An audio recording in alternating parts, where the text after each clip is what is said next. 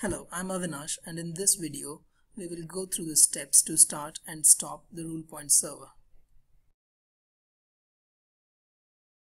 We'll begin by starting each of the Rulepoint server components. During the process we'll also verify that these components have started fine, and then we will continue to shut down each of these server components. I've logged into the Linux machine where the Rulepoint server is installed, and it is installed in the /rulepoint location. Rulepoint server has three major components: the host agent, the topology, and the design. Design is an independent component, but the topology depends on the host agent. In this video we start the host agent first, topology next, and then the design. The first step is to set the Rulepoint home environment variable to the server installation location. We then change to the bin directory.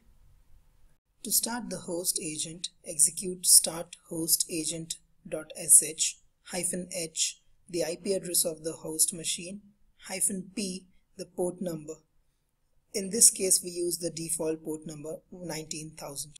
To verify that the host agent has come up, execute ps-ef grep bootstrap node agent.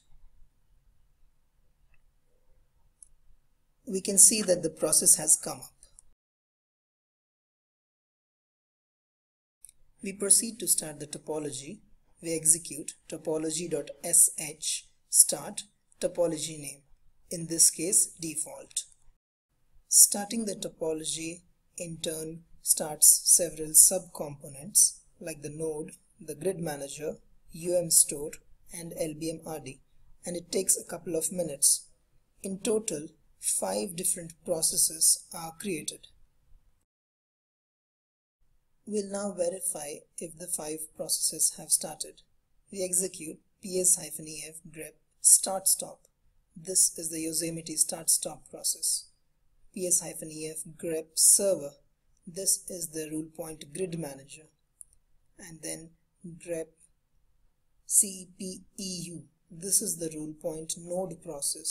And then ps-ef grep lbmrd and store-d.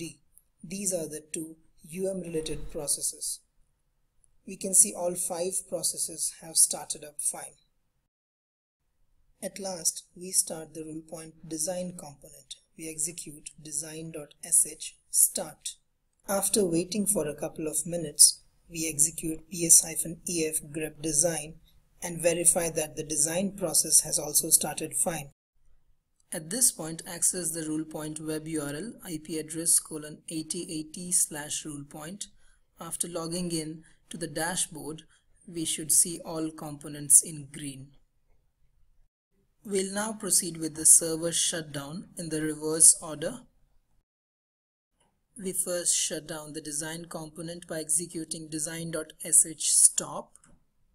We then shut down the topology by executing topology.sh shutdown and the topology name default.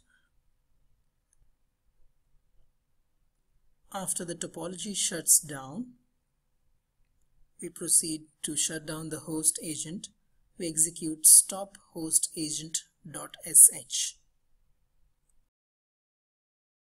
In this video we learned how to start the various Rulepoint server components, verify that they have started fine, and then proceed to shut them down. For more information you could refer the Rulepoint Administrator Guide. Please share your feedback by writing to supportvideos@informatica.com or the InfoSupport Twitter handle.